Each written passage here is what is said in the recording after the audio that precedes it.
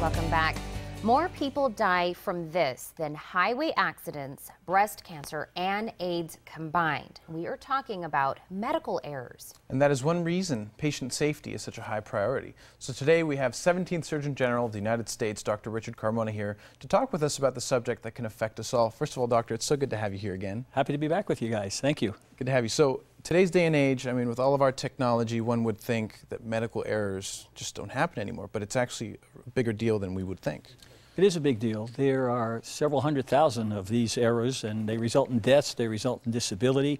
And what they have in common is they're all preventable if we put in place the proper infrastructure, the checklists that we use now to prevent the wrong things from being done, the wrong medication from being given, the wrong operation from being done. All of those have a significant morbidity and mortality. And we were talking about, you know, the combination of deaths that this outweighs. It's the third largest cause of death. And I think a lot of people, that will be a little shocking to them, that statistic. Yeah, I think it will be, but you know, it's hidden. It's hidden there in a very busy health world of hospitals and clinics and doctors and nurses all trying to do their best. But the fact is that we're moving pretty quickly now. Science is getting much more complex. People take more medications. There's more machines taking care of people. And because of that, there's lots of opportunities for people to make mistakes.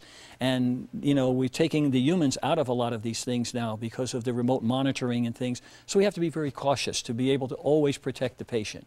And actually, this evening, you are going to be flying out to a summit, which actually former President Bill Clinton, Vice President Biden will be attending. Tell us a little bit about the summit. It's the Patient Safety Summit, and it's a wonderful organization.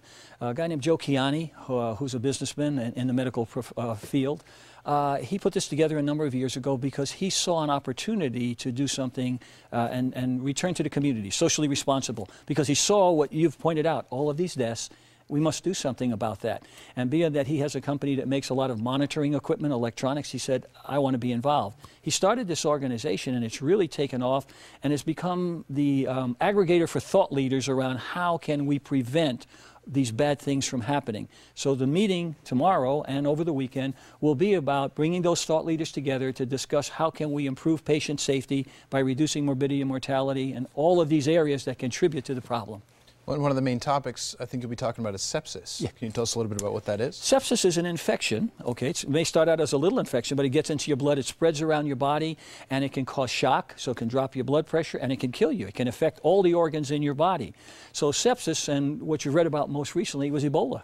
Okay? Yeah. And so we're going to be using Ebola as a teaching point during this meeting for people who are not doctors and scientists but are there that are interested, to show them all of the steps that it takes to protect people from something like an emerging infection like Ebola. So Ebola becomes a teaching point because it's so recent in our mind, people respond to it.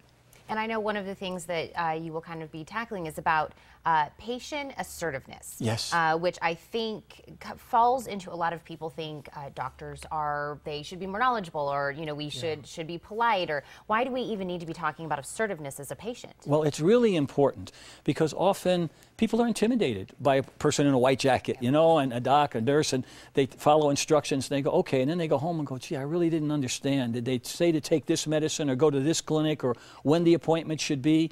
And so by assertiveness, we mean it in a real professional way, okay?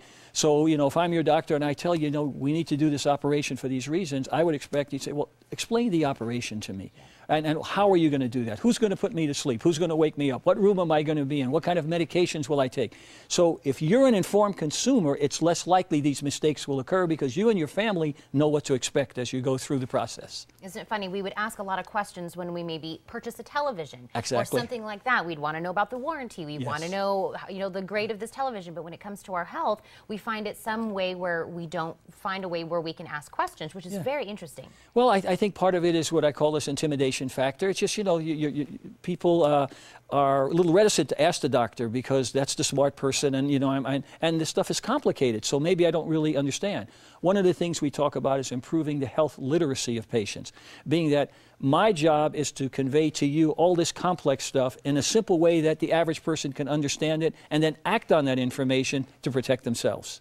Well, I think that's a great point. It's all about humanizing the whole experience rather than it being so cold and just operating room, you know, with the lights. I I totally agree with you. Yeah. And it's tougher now. It's tougher because, you know, we're in this fast-moving society, a lot more interaction, everything from social media to complex instruments that are monitoring you, and we forget that the practice of medicine is really about humanity. It's about having a heart. It's about being compassionate. It's about being passionate.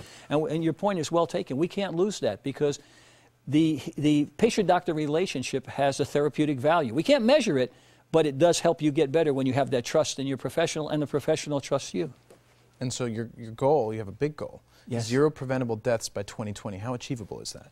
It is achievable if we can get all of the thought leaders together and they go back to their hospitals and their clinics, they educate the patients, and every year we get better at this by getting this message out, and the media helping us. Guys like you who say this is important, let's get it out to the people.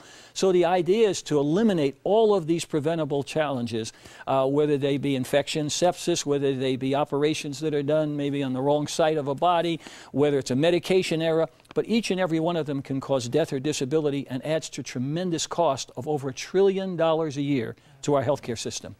Well, I think that's a very noble, date and cause that you guys are going for. 2020 is when you guys are hoping to get this eradicated, which is amazing. Doctor, again, thank you so much for joining us, and we hope that great things come from the summit this weekend. Well, thank you both for the opportunity. Thank you, Doctor. Absolutely. And to learn more about the summit and joining the patient safety movement, you can go online to patientsafetymovement.org.